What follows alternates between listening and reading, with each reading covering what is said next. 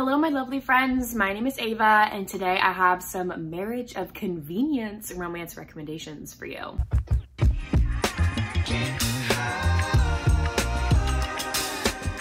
I love this trope so much. And so give me all the recommendations. If you have recommendations, leave them down below. I do have one previous marriage of convenience romance rec video that will be linked down below for you if you want to go check that out. But I have 10 more recommendations today, ranging from all different types of genres. We have a mafia romance, contemporary romance, and alien romance, historicals. Like I put them all in here. So let's get started. The first one on this list is one of my favorites. This is With You Forever by Chloe Lees. This is book 4 in her Bergman Brothers series. I adore the Bergman Brothers series so much. It's so good. If you have not read this series yet, you need to. This is the romance between Axel and Rooney. Axel is one of the Bergman brothers. I believe he's the oldest Bergman sibling, if I remember correctly. He has decided to take it upon himself to fix the Bergman's like vacation camping home, the A-frame home in the woods. He actually owns a property close by. He owns his own home nearby, but he's been struggling to kind of like refurbish the A-frame, like funds are getting kind of low. Anyway, one day Rooney decides to go to the A-frame because Willa is one of her friends and she is like the girlfriend to one of the Bergman siblings, and Willa's like, okay, go to this house that they own, like take a little vacation from, I think she's in law school, and just like recoup. And so Rooney gets there to realize that everything is like broken down because it's in the middle of being renovated. So Axel finds her there and is like, okay, you know what, how about you just stay at my place with me and we can get this all sorted out. So they are in a forced proximity situation while they're staying in the same home. You've seen them throughout the whole series kind of like giving longing looks at each other. There might have been like a spin the bottle moment in a previous book between the two of them. So they've had these pent up feelings for each other, and they do have to get in a marriage of convenience because Axel realizes that in his uncle's will, Axel can get a large inheritance if he is married, and he wants to use that inheritance to fix up the crumbling A-frame home. So Rooney agrees. She's like, why the heck not? And so this starts a marriage of convenience between the two of them, and I love it so much. It has wonderful pets in here too. As you can see, there's a cat and a dog. I think the dog's name is literally Harry Styles. Like, it's really cute. And there's also great autism representation. Axel is autistic and Rooney has ulcerative colitis. So there's that representation. I really liked that rep in here. Next is a mafia read. This is Painted Scars by Neva Altaj. And this is also kind of like a, I'm gonna blackmail you to marry you situation on top of it being a marriage of convenience. This is about Nina and Roman. Roman is the Russian mafia boss, and he was in a car accident a few months ago that left him with the inability to walk. He's in physical therapy and he's really trying to get to the end goal of being able to walk with a cane. But as of right now, he is a wheelchair user and he also uses crutches to walk as well. Anyway, he thinks that his position is in danger, like he's gonna get overthrown for being a mafia boss because other people are gonna think that he's weak for being a wheelchair user. So he's like, how can I solidify my standing in the mafia? I think if I am married, that will definitely help me and my wife can help me secure my position. He realizes that one of the guys who owes him money has a very attractive daughter. So he basically goes up to Nina one day and is like, you need to marry me for this amount of time, and in exchange, I won't kill your father because he owes me quite a large sum of money. So he basically blackmails her to marry him. It's definitely more of a marriage of convenience for Ronan because he just needs a wife to secure his position in the mafia. But Nina is more so in the marriage because of blackmail reasons. For her, it's like a forced marriage situation. But I really love the disability representation in here, and I thought this was a really short, good mafia read. Next, I have The Marriage Effect by Carla Sorensen. This one is quite popular when it comes to marriage of convenience romances. This one is about Logan and Paige, and they both need to get married for their own respective reasons. This is another like inheritance situation. So Paige needs her aunt's inheritance, and the only way that she can get that is by being married.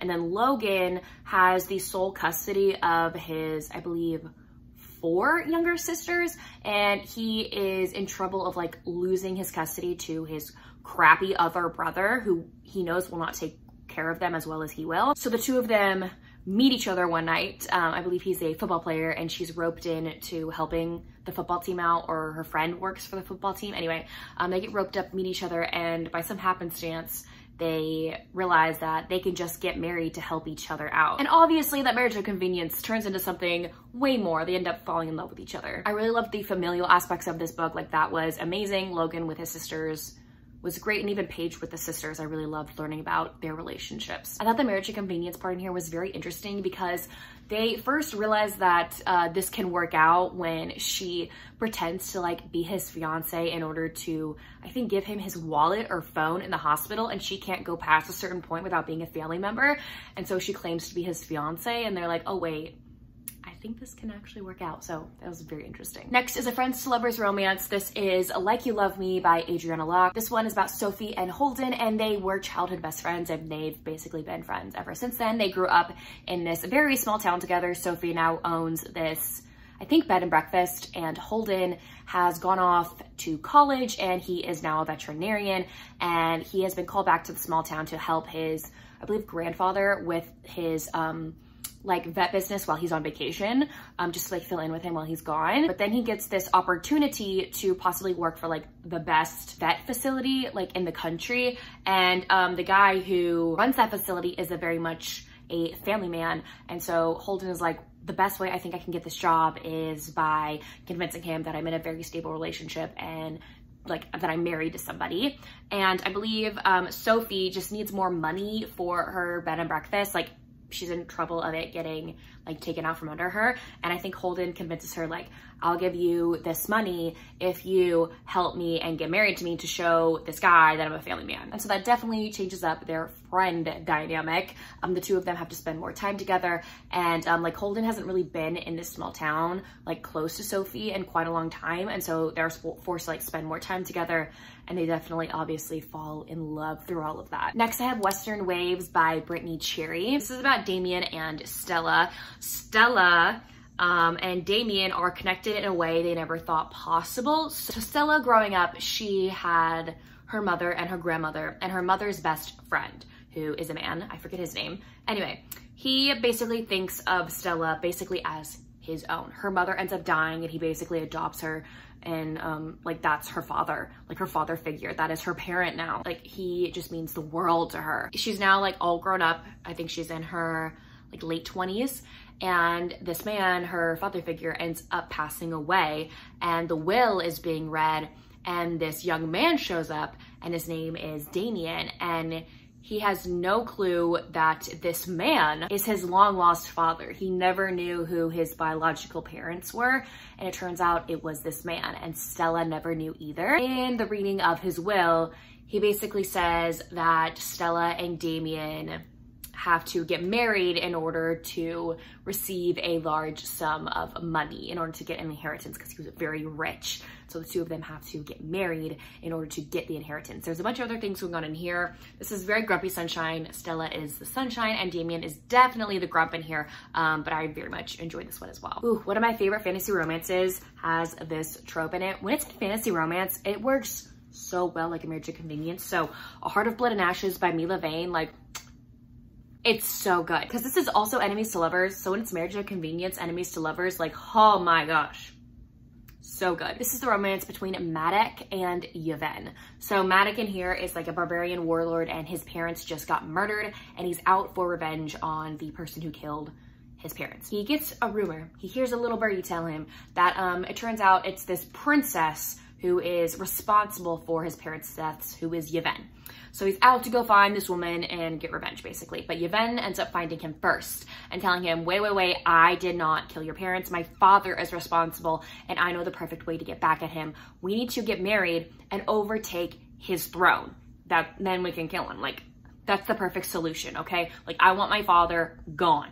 So the two of them do not care for each other, because Maddock does not believe 100%, like at all, that Yvonne is not somewhat responsible for his parents dying. And throughout this book, she's trying to convince him like she had nothing to do with it. And they just like hate each other. But in order to save each other's peoples, they get married, and then obviously to enact revenge, because Yvonne's father did some messed up things to Maddox family and to Yvonne herself and her mother. This world is fantastic. Mila Vane has amazing world building. If you have not read this series yet, what are you doing if you love fantasy romance? An alien romance that I have is Choosing Theo by Victoria Aveline. I love this book so much. Okay, so this is the romance between Jade and Theo. Jade was abducted from Earth, from her home, by some evil aliens, but then she ends up getting like dumped on this planet called Clicania. She knows nothing about the people on this world or this strange planet, but there's like one common rule amongst the women on the planet, and that is that you have to be married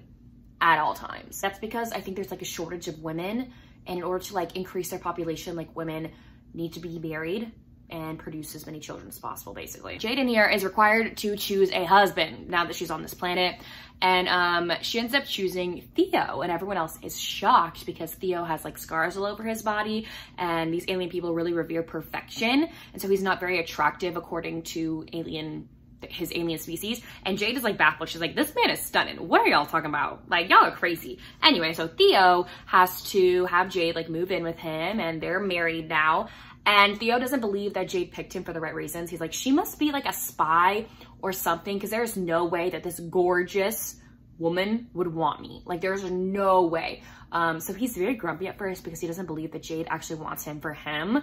But man, she does, and she tries to show him in every way possible. And he does some groveling, like, ugh, it's so good. Also, I just want to say, if you're not a fan of alien romances, because like aliens are like too much for you, these people basically look like humans. Like, they look like humans, they just have like different customs because they're from a different planet. So take that if what you will. If like aliens like freak you out, maybe like try the series out, because the cover is very much what he would look like. So speaking of weird looking aliens, next one is I Married a Lizard Man by Regine Abel.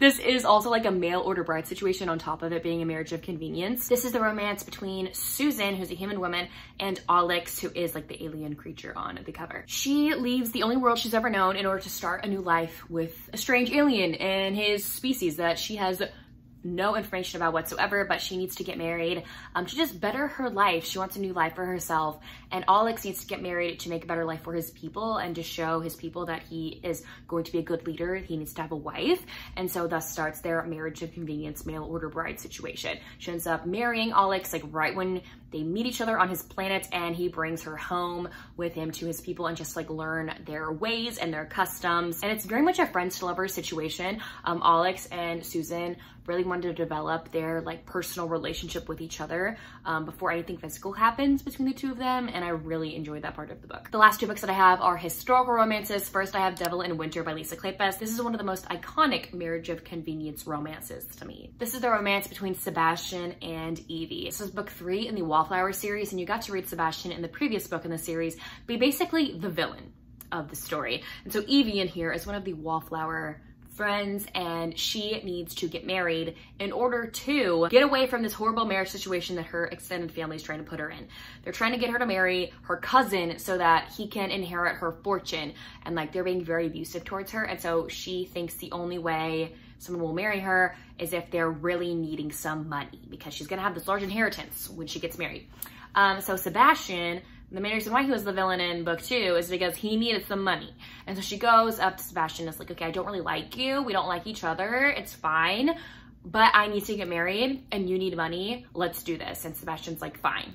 They run off to Gretna Green to get married and come back, and they are now married and have to deal with married life together. Sebastian at first just doesn't really care about Evie. Like, he's sweet regardless. Like, he's a very respectful, kind man, but like he doesn't really know Evie all that well and just sees her as this woman with a stutter who's very shy and sheltered. But then once he gets to know her, he ends up becoming a total puddle for this woman. And I loved it. Evie, I love seeing her confidence just grow in this book, especially with being married to a man like Sebastian. Her confidence just grows tenfold. The last book that I have to mention is also another historical where one of the characters was a villain in the previous book of the series. Okay, so Heartless Duke by Scarlett Scott. The heroine in here was the villain in book 1. And basically this series, the League of Dukes series, this is book 2 in the series.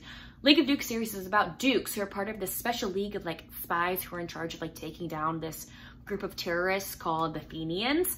Anyway, so our heroine in here, she ends up doing something not so great in book 1, and the hero of this book ends up kidnapping her and taking her to his estate and keeping her there to interrogate her and to figure out why she did what she did and all this stuff. And the only way to like keep her in his home at one point is to marry her. So it's like a kidnapping to marriage situation. And that's all I want to say about that one, because I don't want to spoil anything. I think like even just saying that she's like a villain in book 1 was a little bit of a spoiler anyway, but I don't want to say anything else. But this book was really entertaining, and the marriage and convenience part in here was super interesting to read about. Anyways, there you have it. Those are 10 romance books with the marriage of convenience trope. Let me know down below if you have read any of these books or if you plan to. I would love to know. If you don't feel like commenting any of those things, you can leave me any wedding related emoji in the comment section down below. But anyways, thank y'all so much for watching. I will see y'all soon in my next one. Bye y'all.